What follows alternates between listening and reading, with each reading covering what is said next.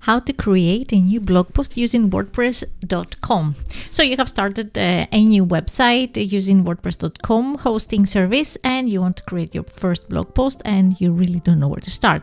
Now, if you create a domain name or a free domain or either your own, you will end up, once you log in, you will be redirected into something that looks like this. Now here we have many options. You have the left side menu here, the vertical menu, and here you have posts. Ignore the rest and just click on posts and all posts, or add new.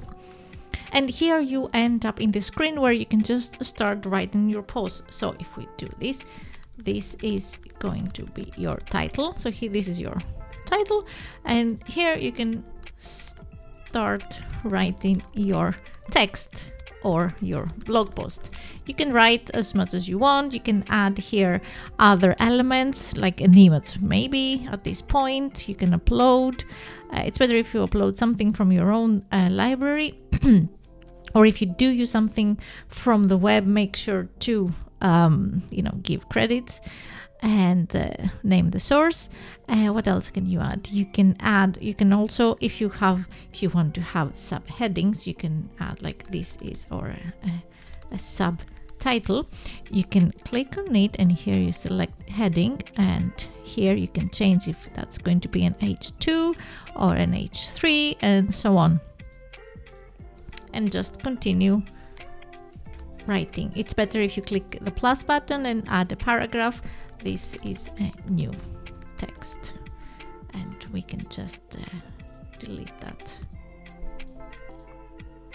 And if it doesn't go away, then you just click here and transform to paragraph. And this is a new text, blah, blah, blah.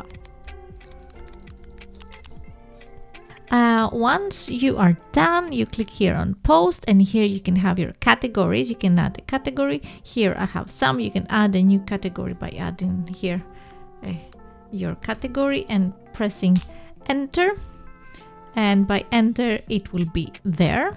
And now you can either add a featured image if you want here, set feature image, either from your own library or from Pexels Free Photos. That's a good resource. So you can add an image. You can search for, I don't know, a laptop, or I don't know, cooking if you are having a cooking blog, something like that.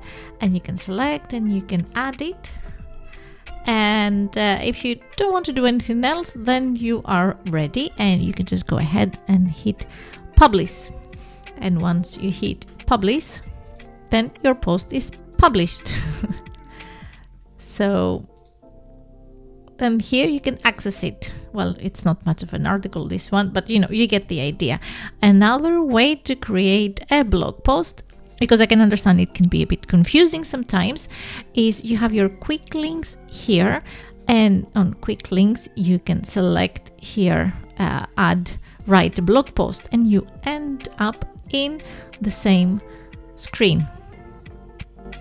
I hope you enjoyed this little tutorial. Make sure to like and subscribe for more tutorials, and let me know in the comments if you have any questions.